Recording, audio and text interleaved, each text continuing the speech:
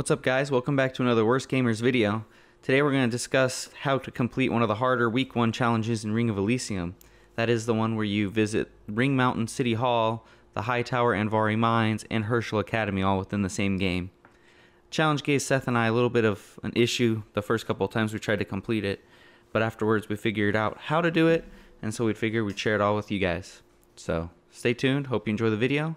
Thanks, let's get into it.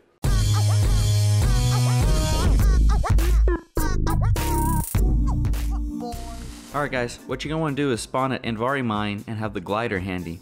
You're going to spawn as close to the center as you can because you're going to have to go into the main floor center little building.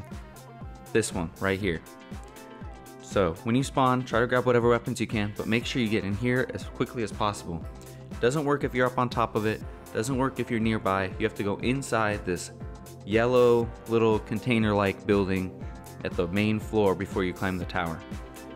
So once you're here, you're gonna rush up the tower, make sure you grab whatever weapons and armor that you can get your hands on the way, because you're not really gonna have too much time to do it later on. Time's kind of short, there's a lot to do and a lot of places to go to. So once you're done with that, get up to the top of the tower and start looking for Herschel Academy. That's where you're gonna wanna point. What you're gonna do from there, once you're at the top of the tower, is point towards Herschel Academy and look at the road that will take you there. The road is downhill the entire way, so once you jump off and you start gliding, you're going to glide as far as you can to get to Herschel Academy in one glide. Now, it is a far glide, and if you're not used to gliding, make sure you don't hold W after you jump off the ledge. That way you glide as far as possible. Now, I managed to do it in one jump, Seth didn't. So he had to jump from the mountains off to the side, which is fine too. But you end up a lot further off the ground, so you're gonna have to dive a lot earlier. I land on this roof. We don't really know which building is the correct one to land on. So we end up going inside all three, and I can just tell you to do that same thing. So here's Seth coming in. He jumped off that mountain off to the side and ended up so far up off the ground that now I'm just standing there waiting for him. This actually later caused us to end up outside of the closing circle, which made it very difficult for us to get to Red Mountain City Hall in time. But we pulled it off, so can you. Just be ready and be as quick as you can when you're getting through all these buildings. Because once you're done, you're going to try to find a car. Once you get to that car, you're going to start hauling ass to get to Ring Mountain City. You're going to have to take shortcuts, you're going to have to do whatever you can.